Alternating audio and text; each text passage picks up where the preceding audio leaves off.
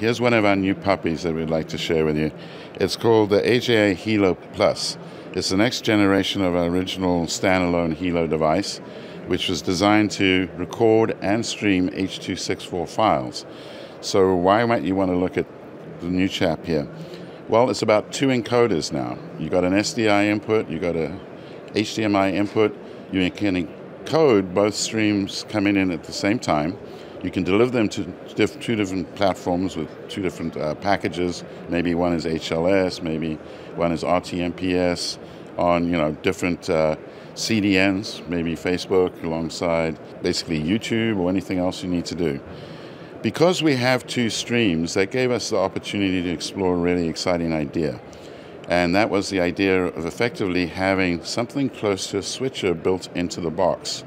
So you have layouts, and you can take those 2 inputs, you can scale them, put them alongside each other, you can choose a color map background to put behind them, and you can import up to 99 graphic files, create a lower third in something like Photoshop, import them, and do your design phase. So before you do your actual live stream, design a great look for your pieces, and then during the playout, the actual live event, the day of, you can effectively use the shot box where you've saved those layout designs, and you can quickly switch between them on the fly live.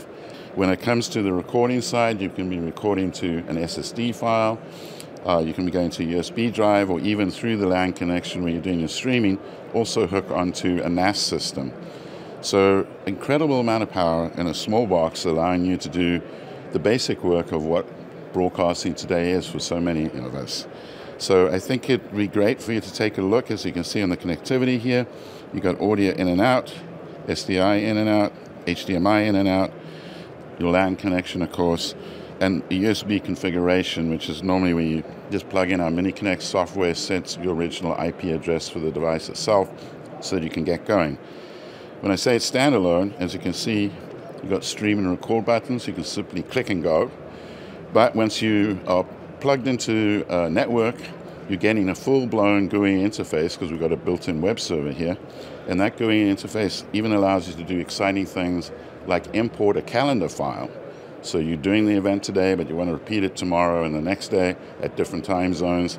And literally just import calendars and say on those days, go off and immediately start streaming the stuff out. The other wonderful thing is that we've introduced gang control, which is a level of power that we've always provided with our recorders and players, the Key Pro series. And this can partner with them, so any one device that you might have taken and set a start or stop point, all of them can follow. So you can have a pretty complex setup where you've got a Key Pro Ultra 12G recording really high quality ProRes or Avid DNX files or HR files. Have this in the chain as well. Get your H.264 file.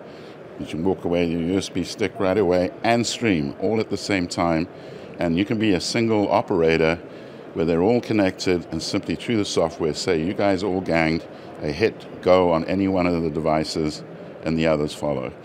So what we've given you here, as opposed to the original Helo, which was basically a set and forget device, is now you have the ability to go in, configure as you would normally do with any streaming box, go through a layout and design phase before the event itself, and then effectively you treat the box as a little bit of a live switch.